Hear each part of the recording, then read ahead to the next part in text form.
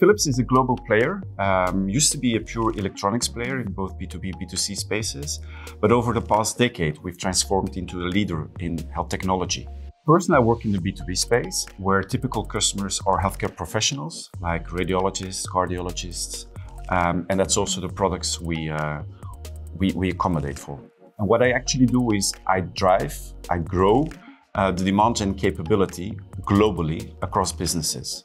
So that means that I not only focus on the acquisition of business, but I also relate to the reputation and the loyalty loop, as they are considered as the hot charcoal on which we put the log, in this case, the demand gen and the generation of leads.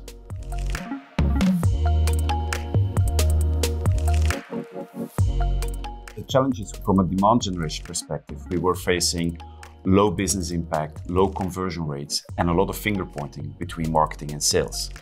That's what we wanted to solve. As in so many companies, demand generation was considered something to be entirely owned by marketing, whereas it's the collaboration between marketing and sales that really makes the change.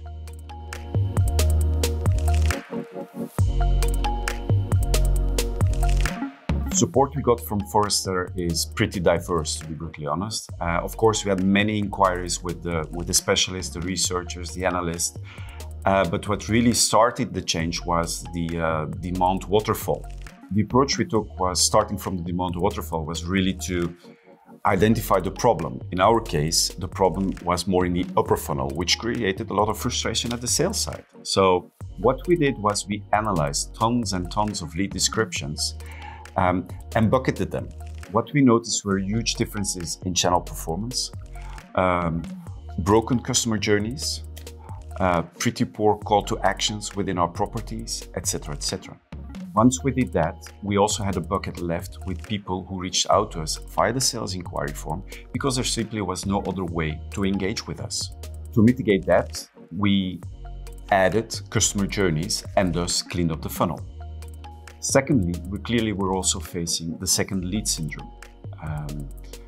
And to fix that, we unlocked the buyer groups and we allowed people to convert leads into existing opportunities. As such, we kind of like strengthened the collaboration further between marketing and sales.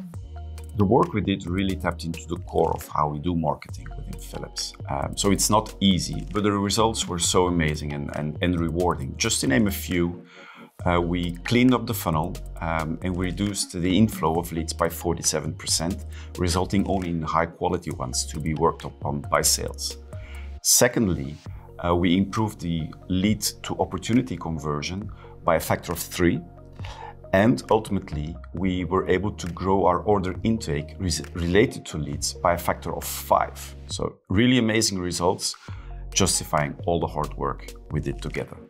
What I value the most with the interactions with Forrester is the interaction with the people. I mean, they're very knowledgeable, but also inspiring. It's never a plain question and answer.